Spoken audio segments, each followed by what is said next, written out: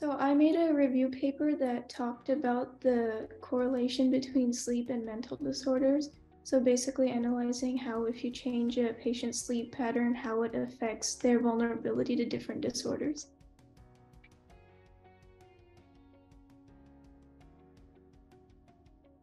I took AP Bio in junior year and I did a project that was very similar in topic to what I did for Polygence project. And I wanted to expand more on that. So that's where the majority of the inspiration came from. And I was also interested in pre-med. So I took what I did for AP Bio and focused more on a clinical perspective for it.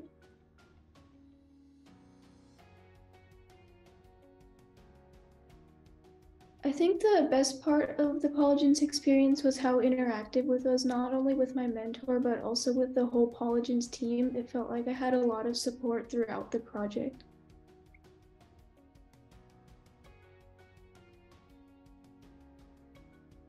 I had a very good experience with my mentor. He was super helpful for both during the sessions and he was very responsive even outside and like getting my paper together and helping me find sources.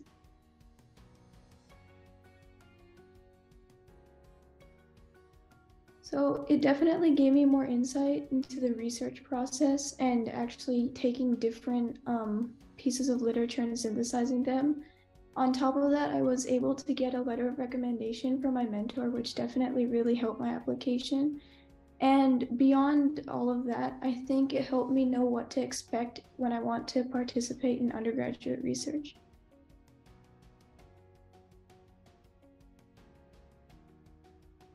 I put it in my activities list as independent research and also mentioned it in my essays as the area that I was interested in and the reason for pursuing my major.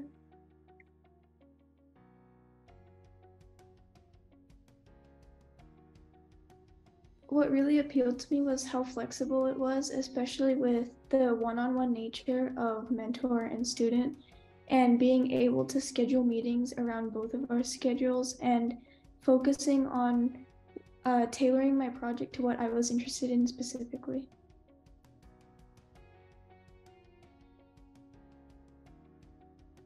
It definitely helped me be more creative, especially when initially picking my topic and also like taking my ideas and forming an actual paper out of them. It helped me be more collaborative and interactive, both with my mentor and with people who gave me feedback for my writing and using other people's writing as references in my own. And also more focused because some parts of it were very mundane, especially like the citing process and trying to make sure everything was formatted correctly. So help me stay focused and actually work towards that end goal.